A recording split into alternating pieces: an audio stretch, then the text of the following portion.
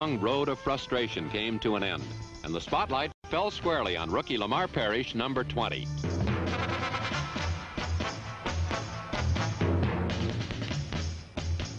Parrish sprinted for 2 tape measure touchdowns, one a 95-yard jaunt with a kickoff, the other an 83-yard trip with a blocked field goal.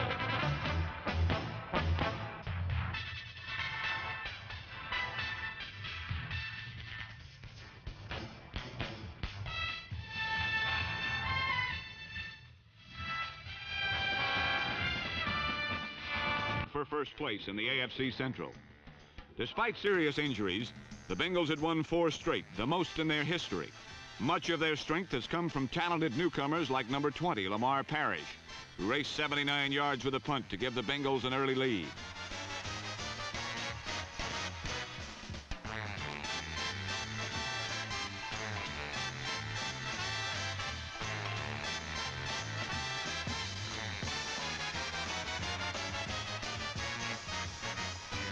To the Chicago Bears last week on 2 late fumbles, Pittsburgh appeared willing to give away another game when Lemar Parrish stole the ball from Preston Pearson and carried it in for a score. But after an opening day victory, Cincinnati has failed to win another game. Despite their problems, one Bengal performer who's remained consistent is number 20 cornerback Lemar Parrish. His 65-yard interception knotted the score at 10-10.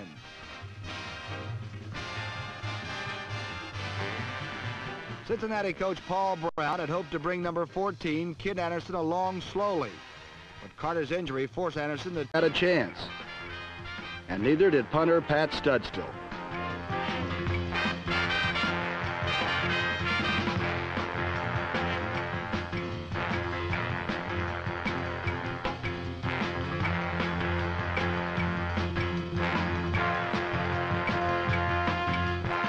While number 20 cornerback Lemar Parrish did an excellent imitation of Lim Barney, running back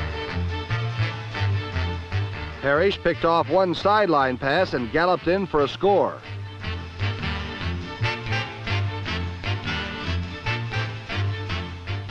"42 seconds later, following Cincinnati's kickoff, Houston quarterback Ed Baker tried another sideline pass, and Parrish intercepted again and returned it for another touchdown.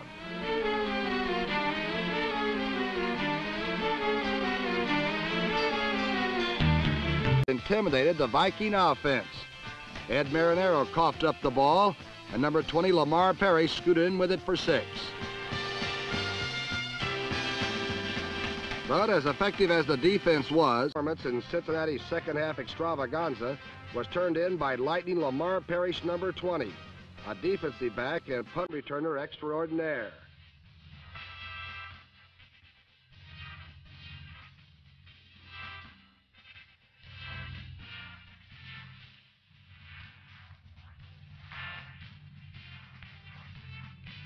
With a 33-7 blowout of the Browns, Cincinnati served notice to the rest of the league. Lemar Parrish fielded a punt on his 10 and turned on the Jets.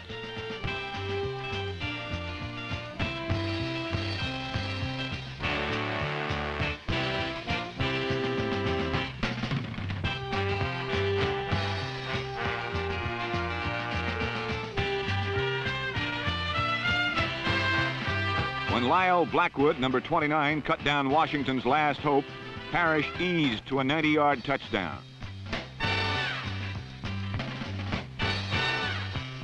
The Bengals blew open the game when Larry Smith fumbled and Lemar Parrish zigged, then zagged back across the grain for his second touchdown.